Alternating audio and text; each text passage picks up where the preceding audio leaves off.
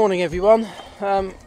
It's Thursday morning and it's just dawned on me, which shouldn't really come as any surprise because it's been coming for months now, but in just a few days time I've got to go to Australia for the first Grand Prix, which is both hugely exciting and something I've been looking forward to for a long time.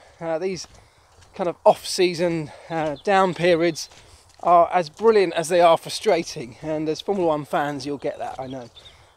But the thing that really hit me this morning is that I've got to go to Australia and leave all of this, all of my family and my friends that I've been hanging out with for so long now over the last few months, and so much. I've got to leave them all behind.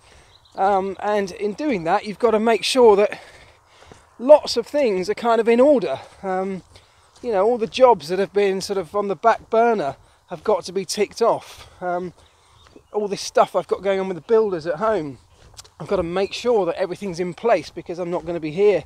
And it's only a week, but I'm not going to be here for a week. And when I get back from that, I'll be here for another week, and then I'll go again and off to a double header of Bahrain and China. So, you know, suddenly you've got to really get your life in order. And that's definitely hit me today. On the plus side, this morning I'm off to go and see my youngest son's class assembly at school, which I already know will be something to behold. Moments like that are really what, you know, keep you going, because when you have so much time away travelling, you do kind of miss out on all that stuff. So it's been really nice to be able to, over the last few months, just hang out with the family, go to things like the school shows and the school plays, and just do family stuff. Do you know what I mean? It's been great. And there is a kind of almost like a back to school feeling when you're coming to the end of your summer holidays as a kid, and you're starting to think, what didn't I manage to do in the summer holidays? What have I still got to achieve before I go back to school? And that's kind of what I'm doing today, trying to cram in all the things that I have to do, one of which, by the way, disappointingly, is fix the car. Well, I'm not going to do it, but I'm going to take it to a garage. Power steering went completely on my car yesterday, which you know, could do without, but something else on the list now, isn't it? Also, there's a small matter of the Formula E race in Uruguay, on which I will be commentating, and I'm really pleased to say that this week in the commentary box I'm going to be joined by Harrison Newey, Adrian's son. So a young aspiring racing driver, a talented guy, a very nice guy by all accounts. I haven't met him yet, but he'll be alongside me doing co-coms. So I'm going to get into all sorts of things with him, about his racing career obviously, and obviously about Formula E, but I wonder if there's anything else we should be asking Harrison Newey about his life, about his dad, about whether he has aspirations as an engineer as well as a driver. I think he's going to be a really interesting character. If you've got anything you want me to ask him, by all means, pop it in the comments box below. Wilson's met another dog.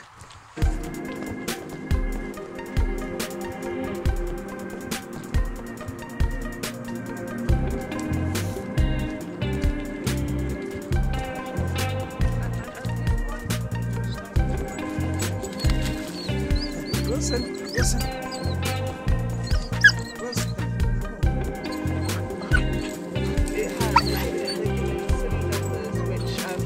I hate them. I'm sorry, I'm out on the dog. My dog's just decided to play with another dog, so if I make funny noises, that's why.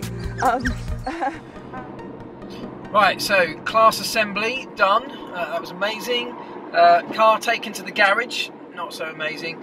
At least probably 10 absolutely critical decisions made with the builders on things that they are doing, and that's been done. And now I'm on the way into Sky Sports to pick up my team kit, my uniform, Sky uniform for the season, and to have my annual hearing test done to see if the noise of these Formula 1 cars is in any way damaging my hearing. And I know you'll all be screaming at the screen right now going, what are you talking about? These cars are absolutely quiet these days. Of course they're not damaging hearing. I know, but it's something we've got to get done.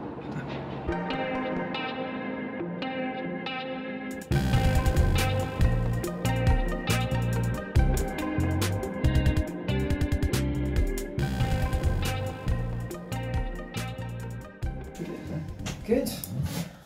Thank you very much. So if any changes from previous stuff for now, from what we've done today, there's no legal problem. So Awesome. pleased with that. Passed.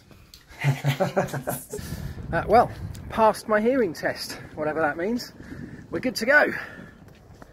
This has just been brought to my attention today.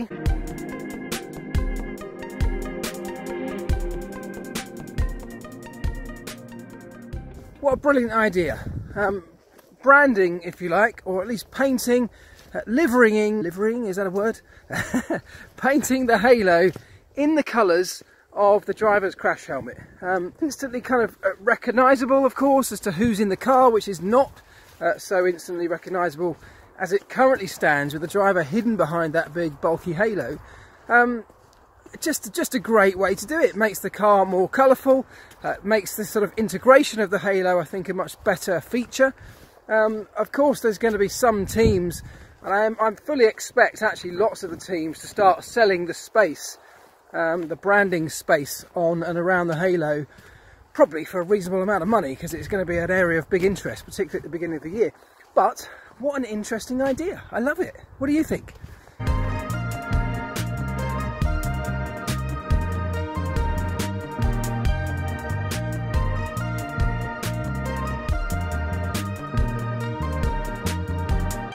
Right, it's been a busy day, been quite productive, got quite a few things ticked off the list. I was pleased to say that the fix on my car was a relatively simple one. Just a power steering pipe had popped off and dropped all the fluid out, so that's been done. Picked that up in the morning.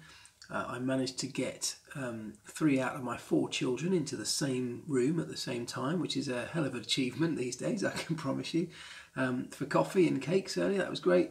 And then I came home and I spent most of this evening doing, or starting at least, my research and note taking for this weekend's Formula E race from Punta del Este in Uruguay, where I'll be commentating on Formula E radio, as I said, alongside Harrison Newey, which I'm looking forward to.